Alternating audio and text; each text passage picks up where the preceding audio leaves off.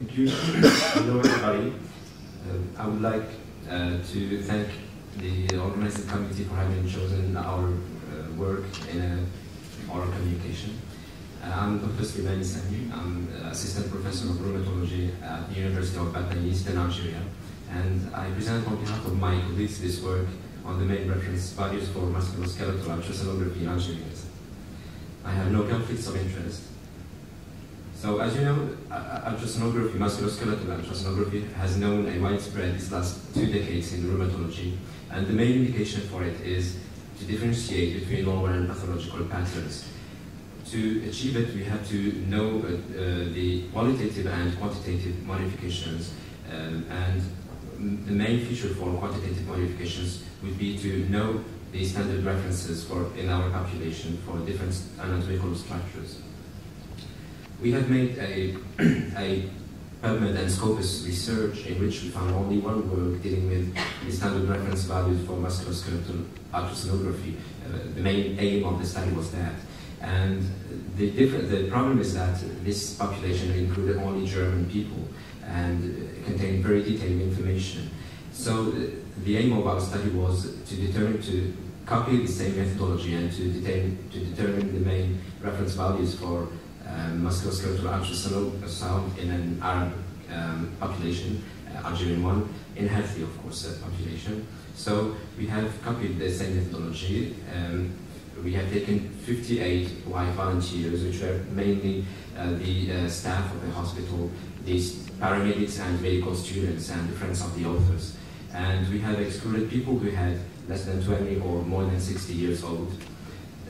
Also, we have excluded people who had a history of osteoarthritis, rheumatoid arthritis, or other inflammatory diseases, and also who had undertaken any surgery or orthopedic injuries.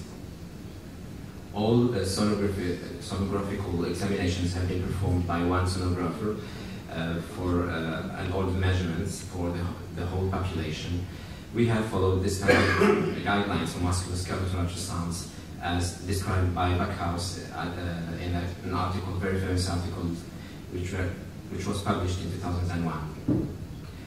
We have only restricted our examination to the most routinely assessed structures. We have made transverse views of the long biceps tendon, a longitudinal one also, a transverse view of subscapularis tendon and of supraspinatus tendon, a longitudinal view of the acromioclavicular joint, as well as a transverse view of the median nerve.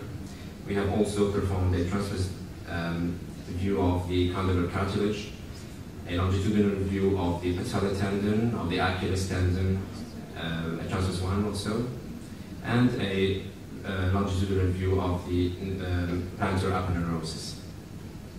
For all these examinations, we have used only one linear probe with one setting, which was it was a linear 5 to 10 megahertz frequency probe. We have adjusted settings to 10 megahertz for frequency, 100% for gain, and we kept only one focus point in the region of interest. Spatial resolution on this probe was 0.15 millimeters. A bilateral measurement for each patient took about 20 minutes, and we have excluded, after having included patients, we have excluded joints with a recent history, less than 6 months of pain or of injury. Data were saved and processed in an SPSS file, which allowed us to define means, minimums, and maximum values, and also 2 standard deviations for each value, which were considered as normal intervals. We have correlated the measured values with age, sex, body weight, and height by using a Pearson test, and we have compared our values with those from Schmidt and collaborators, the initial publication, German publication, by using a t-test. So let me show you the results. We have included 58 patients, among them about 40% women. The mean age was 40 years and the mean BMI was 24 years. We had an average height of 166 centimeters. So, in all, we have explored 99 shoulders, 104 wrists, 97 knees, and 106 feet. And so this table represents the mean values and the 2 standard deviations maximum, superior and inferior standard deviations for each measure.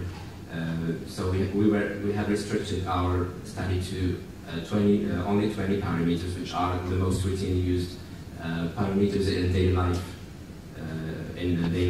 ultrasonography. We have found no significant difference between parameters for height and weight, except for the condylar cartilage, which was slightly more thicker in men than in women. But this can be due to the inflation of the alpha risk, because we have performed more than 30 tests, and having one or two significant tests among 30 is not really pertinent. This is a comparison between our values and the values by Schmidt and collaborators, and you can notice that there was no significant difference between the Algerian and the German values. Notice also that the median nerve and other structures have not been assessed by Schmidt and collaborators. Although there is a slight difference in terms of height between our population and the German one, which is slightly more important, of course.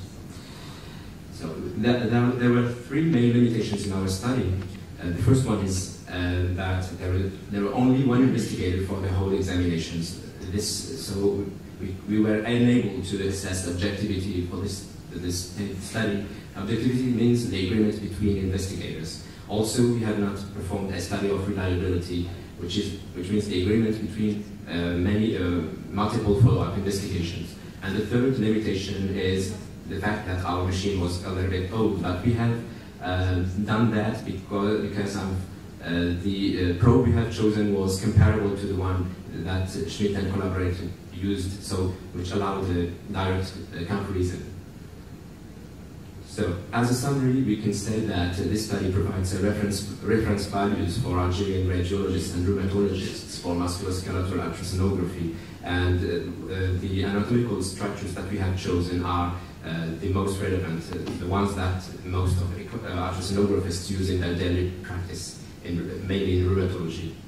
And I would like to thank all the 58 healthy volunteers who had participated to the study, especially the staff who worked in the Slimani Hospital in America, who were very actively involved in the study. And I thank you for your attention.